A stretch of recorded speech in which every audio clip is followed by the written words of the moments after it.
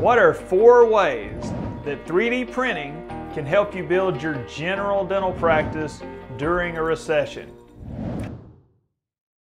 Hey, I'm Dr. Chris Griffin, founder of the 3D Printing Association for Dentists, and this is the video series that tries to help you incorporate 3D printing into your practice and helps build your practice along the way. Okay? So, what are 4 ways that 3D printing can help build your general dental practice during a recession? This is a topic that keeps coming up more and more on all the message boards. And everywhere that I look around, everyone says, hey, we're headed toward a recession. I don't know if you're seeing signs of that yet, or when you watch this video, we may be in the middle of a full-blown recession. But one thing I do know is it's been a long time since dentists in America had to face a recession.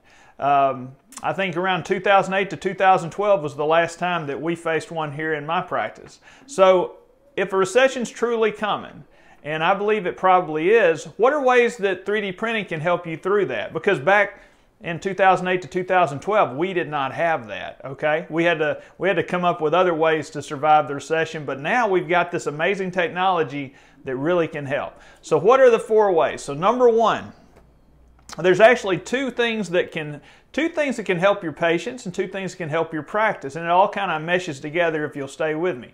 So number 1, of course, the most obvious thing is cut costs.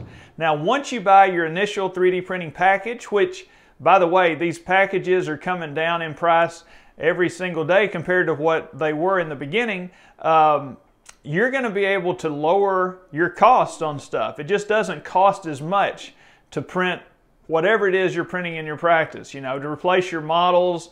Heck, I honestly believe that a really robust 3D printing technology system in your practice, it kind of replaces at least 1 employee. That's just the truth of the matter, because of all the time savings and all the cost savings. If you weigh it out, it really replaces the time of one clinical chairside assistant. Now you've got that cost that you can apply to what you're printing, and it really lowers everything, lowers your overhead a lot. So cutting costs is going to be a big thing for every dentist when the recession hits. Okay, so that's number 1. Number 2, let's think about if you're going to lower your costs. In the past, you might think, okay, I've lowered costs, now my profit's really going to be up there. But in a recession, one of the things that I think is really important to remember, let's not try to make the most money that we could possibly make.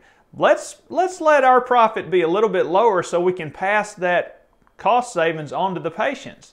And when you do that, your patients are going to reward you for helping them out in a tough time. So I think that's a big thing in the coming recession, being able to help your patients by lowering your costs a little bit. And you know, most dentists are slow to react. They're not going to get this, okay? And if they don't have the 3D printing technology, they're not going to be able to cut their costs as much, because they're going to be dependent on labs much more.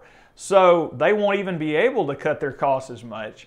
So absolutely, this is something that could help build your practice if patients see you as someone who's willing to lower your prices just a little bit to help them out. Of course, I'm talking about your fee 1 prices. Let's not even talk about insurance PPOs. That's a whole different video, whole different podcast, right?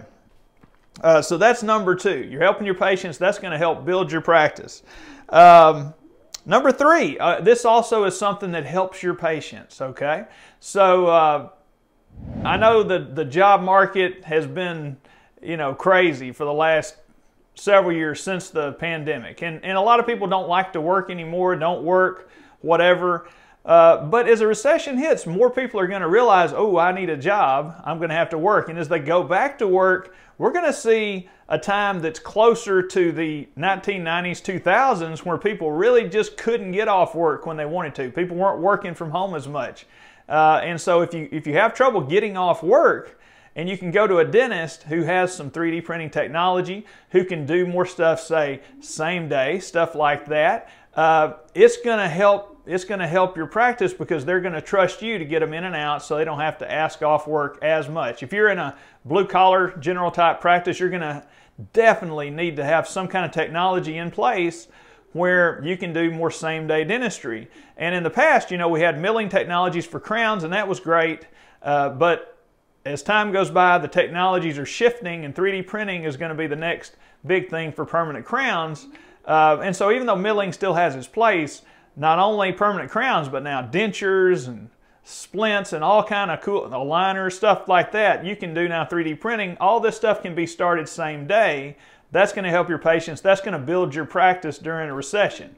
And now the fourth one, but before we get to the fourth one, which is an amazing reality, real quick, we want you guys to get started 3D printing. We know it is one of the biggest keys for you and your practice to grow in the upcoming recession and whatever happens. So we've got the 3D Printing Association for Dentists. If you will go to our website, we have some free checklists for you that will help you get started in the 3 biggest procedures that we use in our practice every day, and we've taught to dentists all over the country to help them get started 3D printing. So if you go to our website, 3dpa.org, you can grab these free checklists. Also, we've got 3 videos to go, 1 video with each checklist to help walk you through exactly what the checklist means so you'll understand. And the whole key here is just to help you get started 3D printing in your practice. So what's the fourth one? Okay, and this is one, look, if you get all this right, if you help your patients, if you lower costs a little bit, everybody understands you're trying to help them, you're going to gain market share. That's the big one, right? And so the recession is not going to last forever. When we come out on the other side of the recession, once you have been the person that's been known that you can bring people in and help them with their costs and help them with their time, they're going to be your patients from now on. And as times get better, it's just going to help your practice blossom and grow, and eventually you're going to be, you're going to have the practice you always wanted. It's going to be full of patients bursting at the seams, and it's just going to be a robust practice that you always wanted. The market share thing is real. When we did this for our patients back from 2008 to 2012, we gained a ton of market share in our area. I mean, right now we have thousands and thousands of patients, and before 2008, we had kind of struggled up to that point. But we used the recession, the last recession, really to build our practice. And so I know exactly what you can do to do yours. And this 3D printing now, we didn't have that then. We had to use other technologies to do same-day dentistry and help people and stuff like that to lower costs. Now you've got all this technology, at your fingertips. So take advantage. Build your practice during the recession, and on the other side, you're going to be super happy about it. Okay, everybody. Well, thanks for watching. Build your practice, and we'll see you in the next video.